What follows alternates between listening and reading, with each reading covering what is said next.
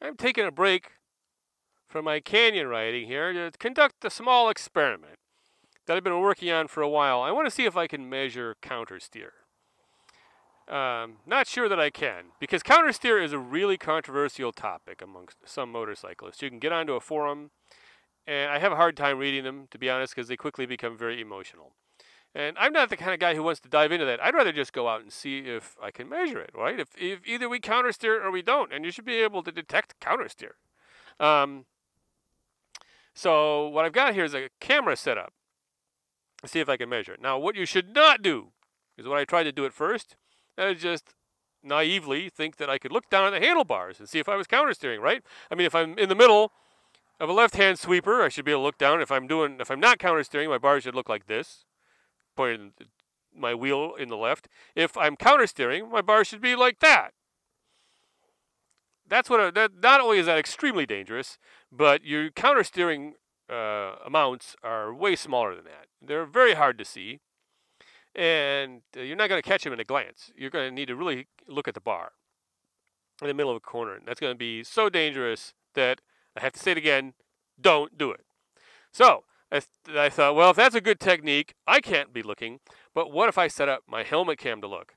And I couldn't get a good setup. I haven't yet been able to get a good setup for doing that. Because what I want is the handlebar in the picture. I want the speedometer. I want the frame of the bike so you can see which way I'm turning. And I want to see what way we're going on the road. And I think to do that, I would have to set up a camera somewhere like 2 feet behind my head or something. I couldn't come up with a good setup for that with one camera. And I thought, hey, let's use 2 cameras and just sync them up.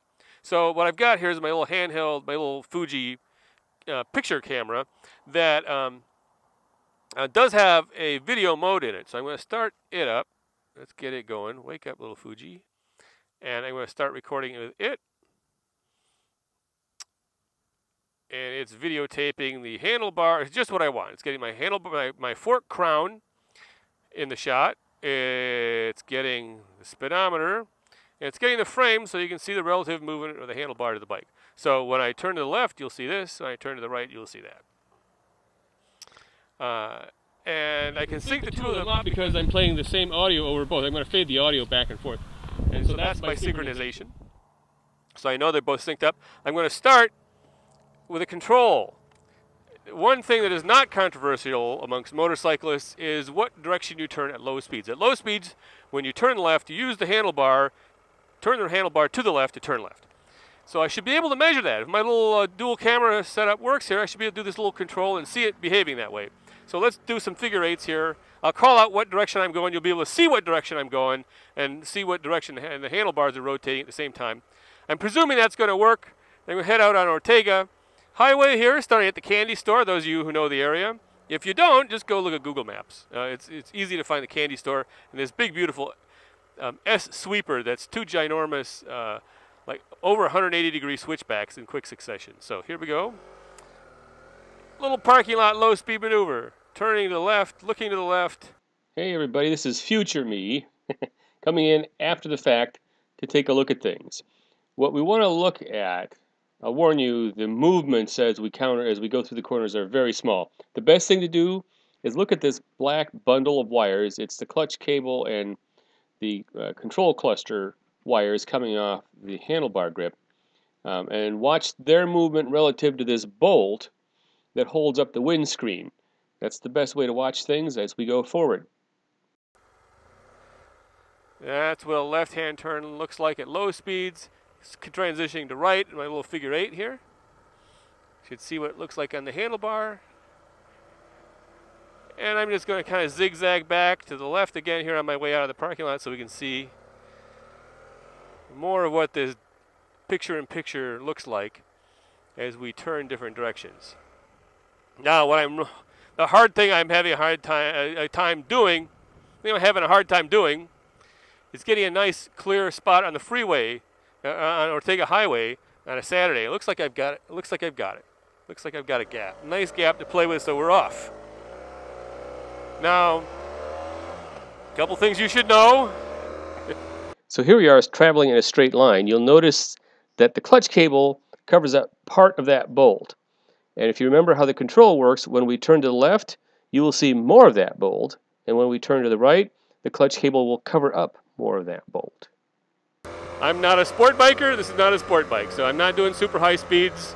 Those of you who are and are able to take these corners twice the speed that I can, I hope that the speeds are still useful enough to be valuable. Here we just did a right-hander, a little mild right-hand sweeper, mild left-hander coming up here. I don't know if these will be enough to show countersteer or not. It doesn't matter because now we've got the featured corner here where people ride with no feet on their pegs. I'm going to start my big S hand, my big S with the left hand. And you'll know what I'm doing partly by the sound of the motor. I'm getting into a nice steady state here. Sweeping to the left. You will observe that consistently throughout this big, long, steady state left-hand sweeper, you can see just a little tiny bit more of that bolt, which indicates that I'm turning the bar into the curve rather than countersteering. As I come out of it, which takes forever, this corner goes, curve goes forever. Now I'm coming out of it, hit a little throttle, get back off the throttle and set up for the next one to the right.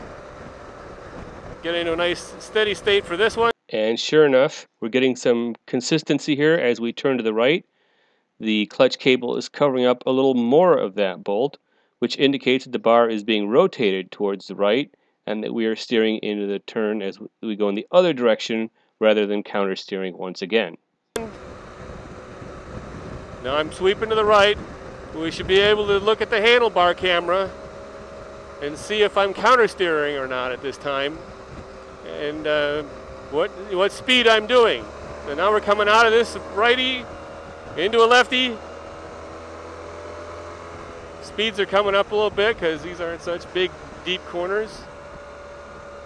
Nothing dramatic for me. Couple more lefts. One last left and a right, and it straightens out. Well, we had just enough gap on the road here to work with because I'm coming up behind a truck. But that's all right. So I'm going to back off a little bit. Eventually, someday maybe. Oh my gosh! This guy is... Wow, I've never seen anything like that. I guess they can come out here on this road.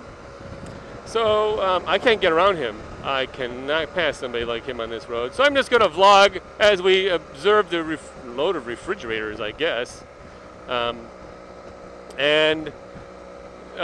Next I'm going to take this back to the laboratory where Igor and I will analyze our results and see what we come up with.